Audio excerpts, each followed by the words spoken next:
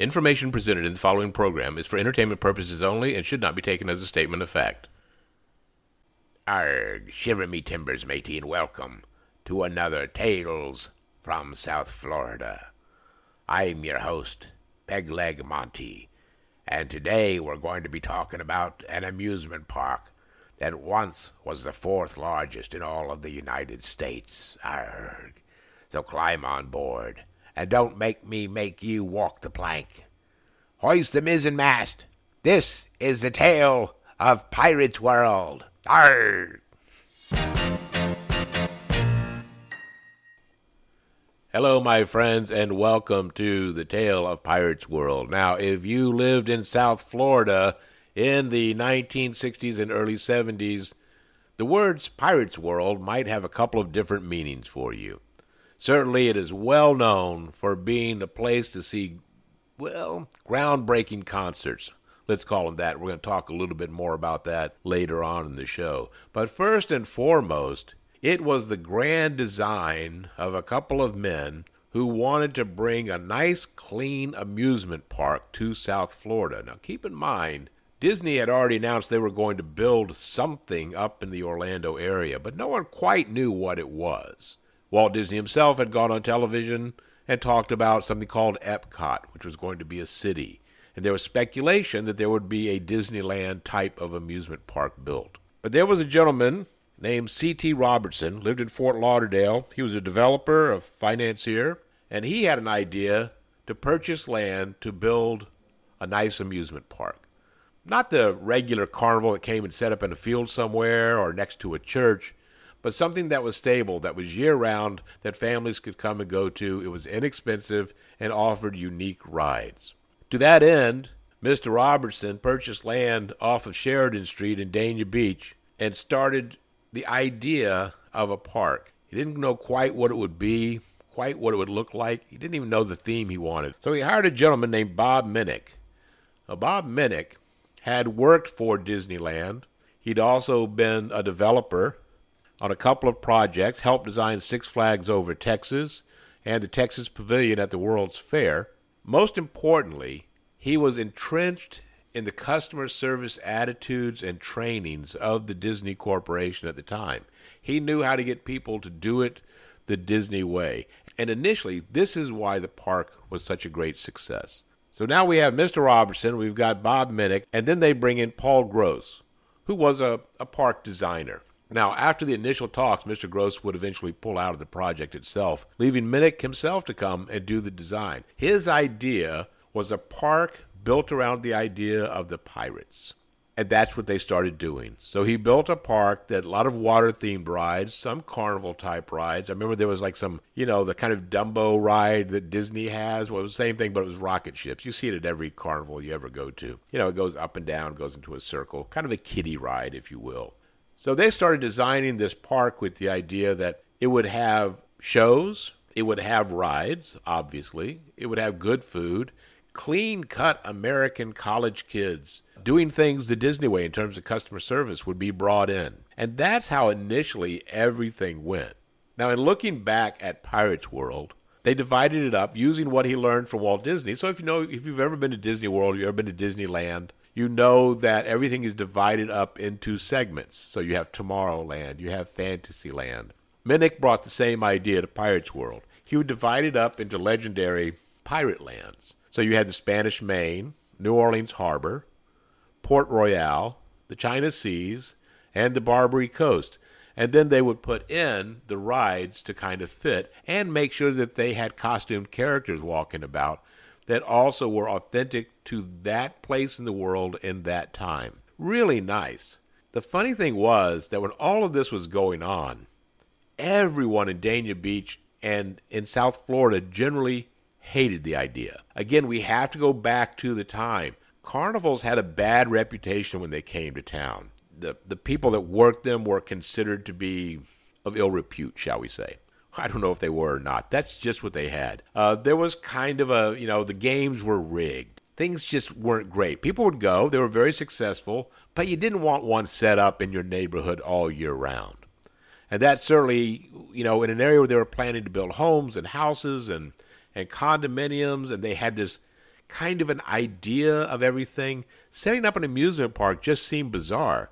No one wanted Coney Island across the street from where they lived. Even though it was way out east, close to the beach, during that time, there really was not a lot of development out there, so I'm not quite sure what they were so worried about. But there was a lot of opposition. They tried to stop this from being built many times, according to the research that I've done. Despite all the opposition, Pirates World opened in 1967. They had brought in the Steeple Chase ride from Coney Island that was built in like the 1890s. There was a Log Flume from the New York World's Fair that was brought in. He bought a pirate replica ship that sailed in the moat around, so you could ride that and you would be fired on from the land, cannons would explode, long before the Pirates of the Caribbean ride took place up in Disney. From a personal perspective, I can certainly remember going to Pirates World as a kid. Loved, I think it was called the Wild Mouse ride. It was a roller coaster, but it was a little tiny car, and you always felt like you were going to go over the edge. If I remember correctly, there was some kind of urban legend that one car did. It got stuck by the back wheels. People had to be rescued. I don't know if that ever really happened or not, though. Like I say, urban legend. Another urban legend that I believe was never substantiated, but man, it's all you ever heard about when you talked about going to Pirates World, was that some kid had been on the Steeple Chase ride, had been bitten by a rattlesnake and died. I don't know. Again, I never heard anyone who was actually there. It was always just the story that was told. I never saw any snakes when I was at Pirates World. We just had a lot of fun. There was a bridge that swayed. There was a house that leaned at like a 45-degree angle, I think it was, or 90-degree angle, so you could lean back without falling. You had to walk through that. There was just a lot of rides. It was a safe environment. Your parents would drop you off for the day. They'd come pick you up around 4 o'clock, and they really didn't worry about you. I don't think that would fly today. But it was really just a lot of fun that I remember. I think it was something like $2.50 to get into the park. And they did something there that was unique. So remembering when Disney World opened in Orlando, and I assume this is the way Disneyland was at the time, you bought a book of tickets. And in that book of tickets, depending on how much you spent, was what rides you could ride. So they had like D tickets or E tickets for the top rides, but you didn't get to ride everything in the park. What Minnick decided to do was one admission price and you ride everything. Unheard of at the time. Revolutionary. So for $2.50, you got to go in and ride whatever ride you wanted as often as you wanted to ride it. Pretty inventive, and it worked. Another thing I remember about Pirates World is they had this arcade. I think that might have been where their food was served to or something. But there's some pinball machines. And there was a photo booth. Now, not the kind where you could get your picture taken.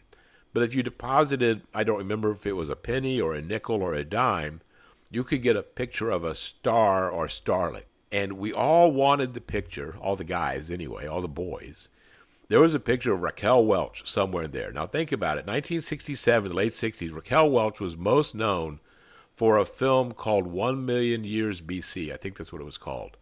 In which on the poster for it, there she was in a very skimpy for its time kind of furry bikini, if you will, holding a spear and looking fierce, and she was going to go off and fight dinosaurs. Well, it was just a headshot. Whatever this photo was that came out was the headshot of these people. So, I think there was like a Tab Hunter.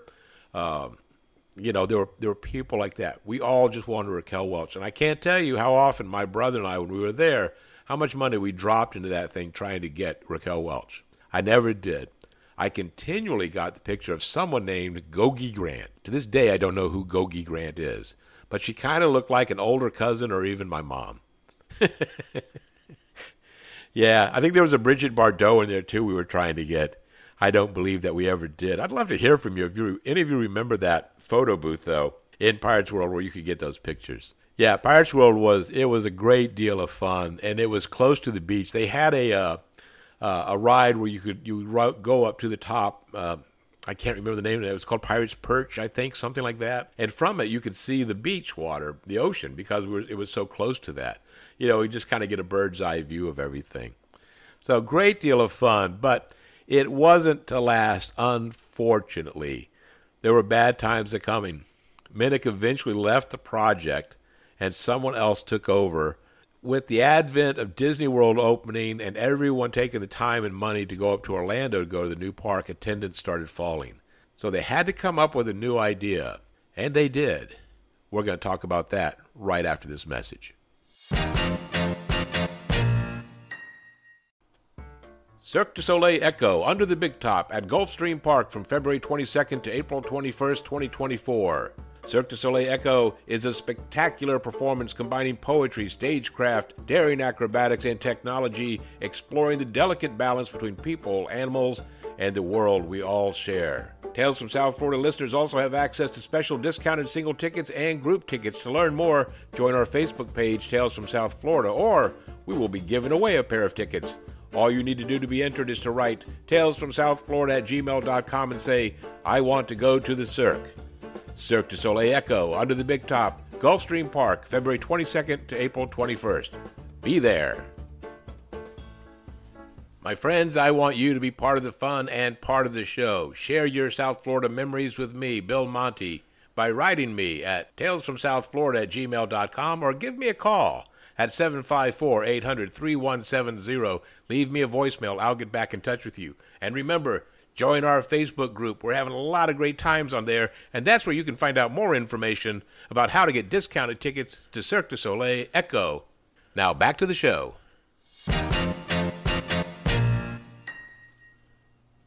So while Pirates World was known for the amusement park, for the rides, for the fun, as attendance started to decline, the owners decided they needed something else to bring the crowds in. In 1969, concerts had started at a small amphitheater. That's being very generous with that term. It was a rickety stage with a covering that really didn't keep out the elements too much, but it didn't seem to bother the people who went to the concerts. I never went to one. I was too young for concerts at that time. But they were legendary. People still talk about them on Facebook groups and everything. Some of the bands that played at Pirates World were Jethro Tull, Alice Cooper, Three Dog Night, Led Zeppelin played there. David Bowie. Johnny Winter recorded his live album in 1970 at Pirates World. Steely Dan played there. So there was a lot going on, and that just increased the ill feelings towards the park from Dania Beach City Commissioners, from the Broward County Sheriff at the time. Everyone just wanted this place shut down because, frankly, it was loud rock and roll, and there was allegedly a lot of drug use, overdoses, and things like that. It just became nonstop at that point, the legal challenges to them staying open. At one point, the owner decided that, he'd go ahead and shut everything down and open somewhere else if they would agree to some stipulations that he had. And allegedly that didn't work out because the city just knew it could shut him down anyway. When they found that the stage was not built to legal specifications, that ended the concerts, and for the most part, that ended Pirates World. On a strange little side note, if you have been here a long time, you remember in the 60s and early 70s, there was a station, I don't remember the number, I want to say it was Channel 63, maybe 61, something like that. It's called WKID, and it ran out of a building in Pirates World. And they did like kids programming, and there was someone there who was making movies, and he made movies of Jack and the Beanstalk, Thumbelina. To say they were low budget would be generous. By far, one of the most bizarre films maybe ever made was Santa Claus and the Easter Bunny, which primarily consists of a man in a Santa Claus suit sitting in I can't remember now if it was an old car or a sleigh. He's stuck, and for some reason can't even get out of the sleigh. So he just sits there in his Santa Claus suit on the sand. And someone in a really bad Easter Bunny costume shows up eventually with a bunch of kids to rescue him and take him to Pirates World. You can find this on YouTube.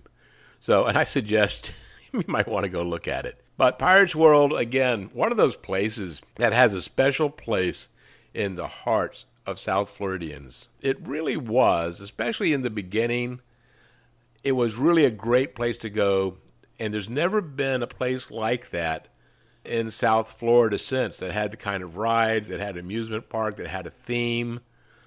Six Flags Atlantis was at the corner of Sterling Road and I-95 in Hollywood, I believe, and it was a water park, but it was themed, but I don't recall rides there. I only went once or twice. When you have glasses, water parks are not your friends. But Pirates World eventually did shut down in the early 70s, and it is now shopping centers and condominiums. That entire area right there where it was is completely built up all the way to the Intercoastal Waterway. But for those of us who experienced it, it was really great. Thank you for joining us for the tale of Pirates World, and I hope you'll continue to join us as we explore more tales from South Florida. Remember, be kind.